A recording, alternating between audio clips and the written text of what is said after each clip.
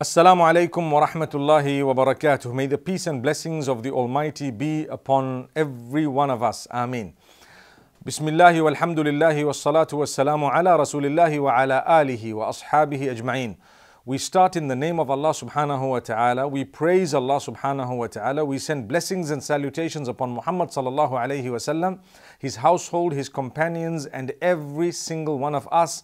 May Allah subhanahu wa ta'ala bless us and grant us goodness. We're talking about supplications from Revelation, and we're coming to the end of this entire series, but we ask Allah subhanahu wa ta'ala to make the end of it the most powerful of it, because these are days of calling out to Allah subhanahu wa ta'ala. It's important for us to realize the biggest thing that we could ever achieve is the forgiveness of Allah subhanahu wa ta'ala. This is why in the hadith of Aisha radiallahu anha, when she asks the Prophet, peace be upon him, O Messenger, do you see, if I were to witness the night of decree, Laylatul Qadr, what exactly should I say? And he says, say, Allahumma innaka afuwun tuhibbul afwa fa'fu anni. O Allah, you are most forgiving, you love to forgive, so forgive me. That's the best dua you and I could make today and every day. So we say, Allahumma innaka afuwun tuhibbul afwa fa'fu anni. Allahumma innaka afuwun tuhibbul afwa fa'fu anni. Allahumma innaka afuwun tuhibbul afwa fa'fu anni. May Allah subhanahu wa ta'ala forgive every one of us and grant us Jannatul Firdaus. If we achieve forgiveness, we can forget about everything else. May Allah subhanahu wa ta'ala bless us with that forgiveness. I want to move on to another beautiful narration that is reported in Sunan Abi Dawood and also in Sunan al-Nasa'i, related by the Prophet sallallahu alaihi wasallam. He used to call out with this beautiful dua, and this dua is connected to asking Allah for a good death. We all would love to have a good death, and we all would like to get, to a place where it is better than where we are right now. But the transition needs to be good. The way we end this life also needs to be good. It's called husnul khatima, the goodness of the end. So if a person dies, for example, in salah, it's called husnul khatima. They were fortunate. If a person dies in hajj, the obedience of Allah subhanahu wa ta'ala, it is husnul khatima. All these are considered good ways of the life having ended. We ask Allah subhanahu wa ta'ala to grant us a good ending. Ameen. So the Prophet sallallahu alaihi wasallam used to say, Allahumma inni a'udhu bika min al-hadmi. It's a long dua, I'm just starting it. Oh Allah, I seek your protection from destruction. Hadm, that which is destroyed. I seek your protection from destruction. Wa a'udhu bika min at-taraddi. And I seek your protection from falling from a very high place. Subhanallah. Dying as a result of a fall. You fall from a very high place and you go down and you die as a result. So the Prophet, peace be upon him, is seeking protection from taraddi. Wa a'udhu bika min al-gharaqi. And I seek your protection from being drowned, from drowning. Wal haraqi, and from being burnt.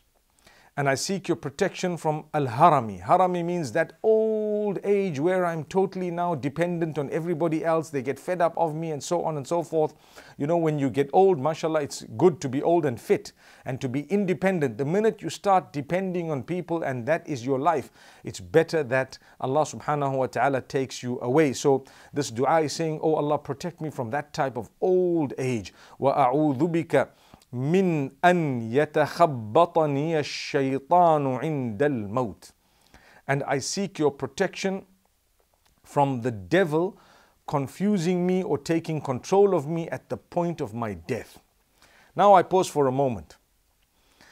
At the point of death, it's not so easy. It's quite difficult because your life is going. There is a lot of anxiety in the case of those whose belief is not so strong, but we believe we should be so happy and convinced that we are going to a better place. But sometimes if you're weak, shaitan comes to you at that moment and makes you utter words of disbelief. He makes you say things and do things that are disgraceful. This is a dua seeking the protection in Allah from shaitan, who may come at the time of death to confuse and to take control of an individual. What a powerful dua. وَأَعُوذُ بِكَ مِنْ أَنْ يَتَخَبَّطَنِيَ الشَّيْطَانُ عِنْدَ الْمَوْتِ وَأَعُوذُ بِكَ أَنْ أَمُوتَ فِي سَبِيلِكَ مُدْبِرًا. And O Allah, I seek protection from being killed in your cause while I'm running away. Subhanallah. Which means your path, your obedience, but I'm actually heading the wrong way. I'm on the path, but I just turned around and I'm going back, and now I lose my life and you take my life away somehow, in whatever way it happened. And oh Allah, I don't want you to be displeased with me. So that is dying while running away from the cause of Allah subhanahu wa ta'ala. وَأَعُوذُ بِكَ أَنْ أَمُوتَ لَدِيغًا. And oh Allah, I seek protection in you from dying as a result of being bitten or stung by something poisonous, etc. So this is a powerful dua. You see, it's connected to a good death. We're seeking a good death from Allah subhanahu wa ta'ala. Let me read the entire dua, so in case we would like to repeat it or say it with me. Inshallah, we've heard the meaning of it. It's asking Allah's protection from destruction, from falling from a high place and dying as a result, from drowning, death caused by drowning, death caused by being burnt, death caused by old age, or at such an old age where we are totally dependent upon others. I seek your protection from shaitan coming to me at the time of death and confusing me. And I seek your protection from dying while I'm turning away from your obedience and your path, and dying having been bitten by an animal or an insect or whatever, a reptile, and so on. Allahumma inni a'udhu bika min al-hadmi وأعوذ بك من التردي وأعوذ بك من الغرق والحرق والهرم وأعوذ بك أن يتخبطني الشيطان عند الموت وأعوذ بك أن أموت في سبيلك مدبرا وأعوذ بك أن أموت لديغا. What a powerful, beautiful narration of the Prophet ﷺ here. It's actually amazing how Rasulullah ﷺ's words are so powerful. We benefit from them. We should be using them to call out to Allah. And I'm very thankful to Allah for giving us the opportunity to go through these words one by one. Even if there is a little bit of repetition sometimes, I promise you that repetition is beneficial for us. We don't know which is the moment of acceptance of dua. So therefore, call out to Allah today, tomorrow, and every day. If you have a need, there is no harm in repeating the need. In fact, there is benefit in repeating it as many times as you want. So when you want something from Allah subhanahu wa ta'ala, be serious about the question. Be serious about that supplication. Call out to Allah, seek His forgiveness, praise Muhammad sallallahu alaihi wasallam, send blessings and salutations upon him. Seek the forgiveness of Allah, and then call out to Allah in such a beautiful way. And remember to end your dua also with seeking or with sending blessings and salutations upon Muhammad sallallahu alaihi wasallam. I move on to another narration, which is muttafaqun alayh. Muttafaqun alayh. It means it is an agreed upon narration, a powerful narration. I think the majority of us would know this dua off by heart, but some of us don't know its meaning. Why would we know it off by heart? Well, this dua that I'm about to read right now is repeated by most of us in salah and in prayer. Right at the end, just before we say Assalamu alaikum wa rahmatullah, that is the moment of supplicating and calling out to Allah. While you are sitting in the last, what is known as qa'dah, just before you are going to say the salam, is the moment to call out to Allah. I did make mention in one of the episodes of Rabbana atina fid dunya hasana wa fil akhirati hasana wa qina adhaban nar. It's one of the supplications that you could use at that particular point. But there is a more common, the most common supplication at that juncture is Allahumma inni zalamtu nafsi dhulman kathira wa la yaghfiru dhunuba illa anta faghfir li maghfiratan min indika warhamni innaka antal ghafurur rahim. O Allah, I have wronged myself in a great way. O Allah, I have wronged myself in a great way. O Allah, I have sinned in a big way. O Allah, I have oppressed myself in a great way, and there is none who will forgive sins besides you.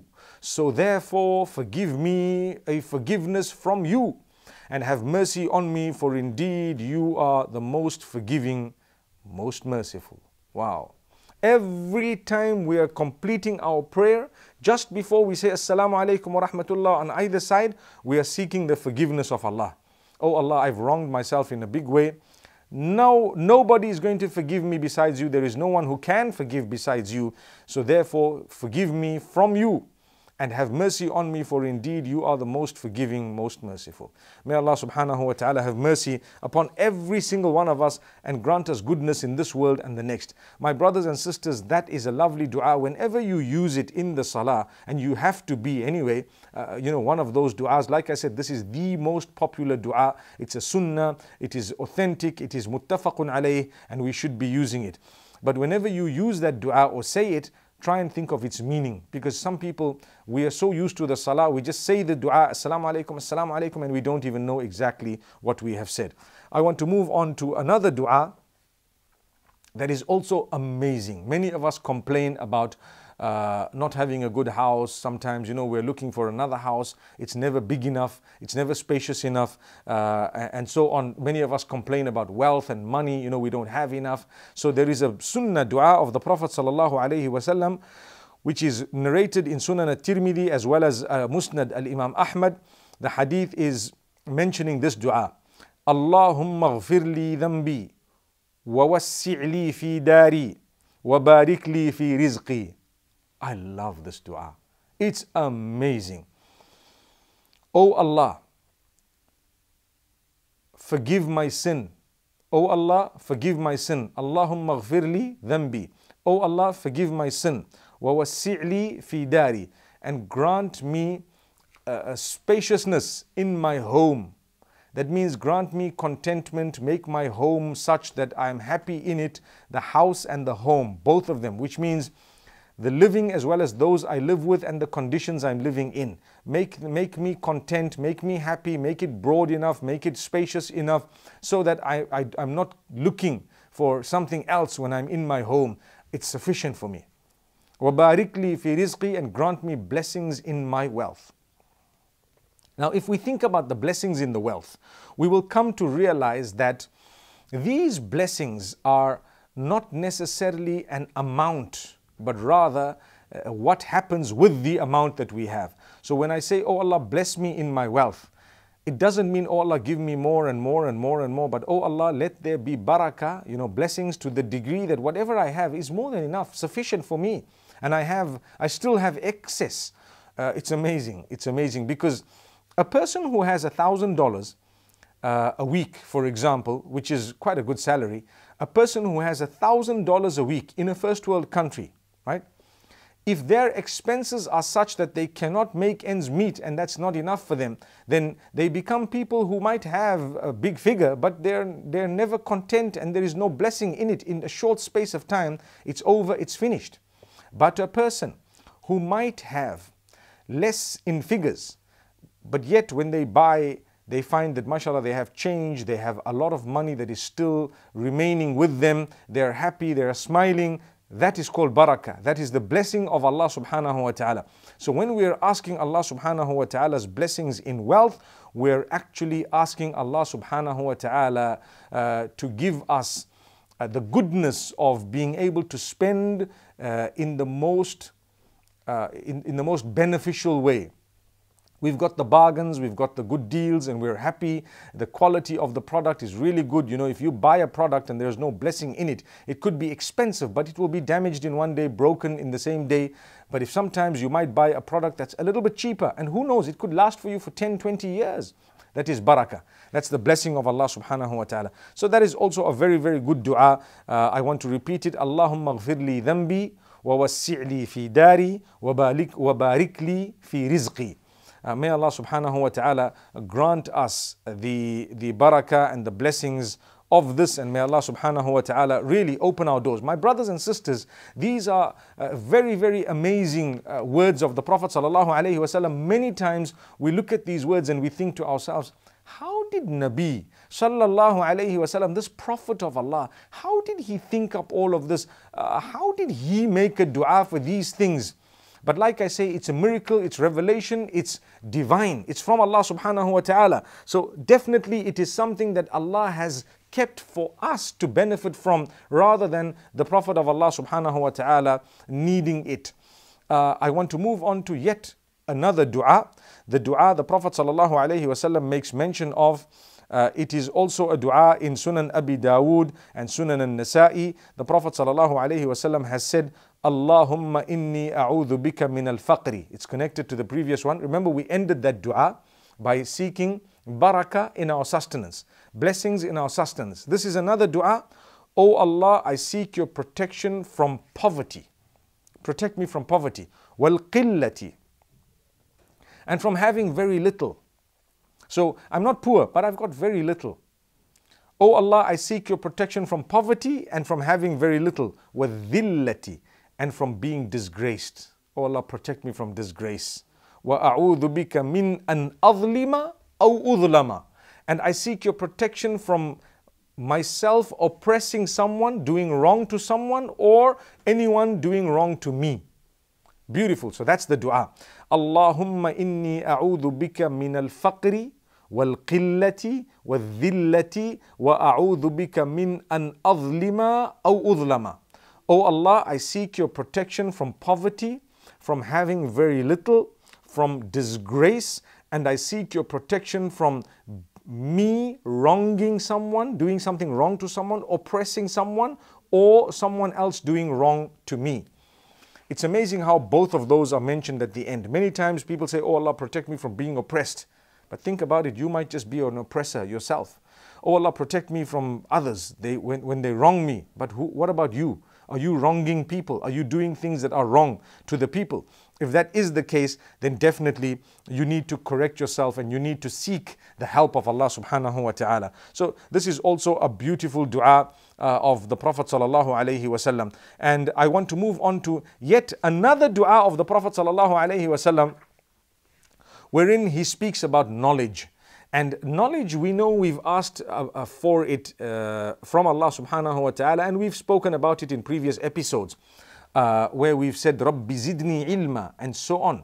And oh Allah, grant me beneficial knowledge, increase me in knowledge, benefit me from the knowledge you've given me. But there is a level beyond just knowledge, and that is a deep understanding. Abdullah ibn Abbas radiallahu anhuma, the Prophet sallallahu alayhi wasallam made a dua for him. Allahumma faqihhu fid deen. Oh Allah, grant him a deep understanding within religion. It's called fiqh. Faqihhu, not just allimhu.